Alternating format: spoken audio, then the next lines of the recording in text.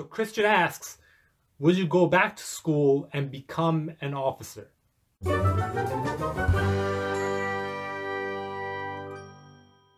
Yes. Recently I have seriously considered being an officer. You know, about 2 weeks ago, I asked myself a question. If I was to be extremely patient in terms of success and making money, what would I do? And one of the strategies, you know, I thought about was becoming an officer.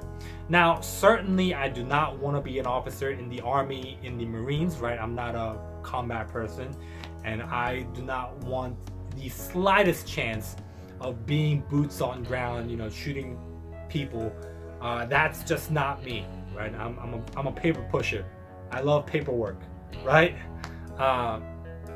So if I was to become an officer after my military career of 5 years, so 2020 June, after I get out, I would go back to school using my GI Bill, then come back and try to be an officer within the Air Force as their logistics officer.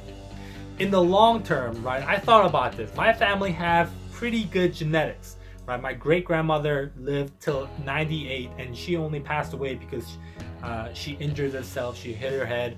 My grandma right now is 80 years of age. I think she can live till 90. I don't think she can go any further than that because she has diabetes.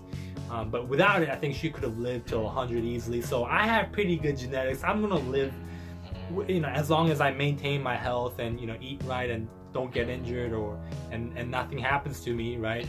I think I can live, you know, let's say roughly around 90, right? So I would finish college by, I'm 24 right now.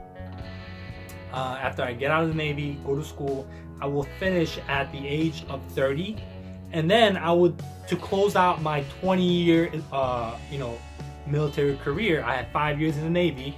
Then I will add 15 years as an officer. By the time I retire, I'll be 45, right? And the other day, I calculated, I went on a website and typed in, you know, they have like a little formula. I don't know how accurate it is, but after you retire, how much you will make on a monthly basis for your retirement pay as a retired Air Force officer. And when I calculated it, I would get right about $3,000 to $4,000, or, you know, sometimes $5,000. I forget exactly which one, but I think $4,000 rough estimate every single month, right? At the age of 45, and I'm gonna live another 45 years, guesstimating, right?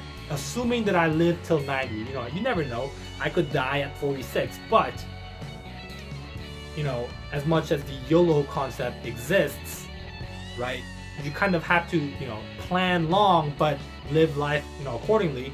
So assuming I live another 45 years, so in the course of 45 years, right, I retire at 45, and then I'll die at 90, I will be making $2,160,000 from my retirement pay within the military. By that long game concept, retiring in the military, I thought about, it's not a bad gig.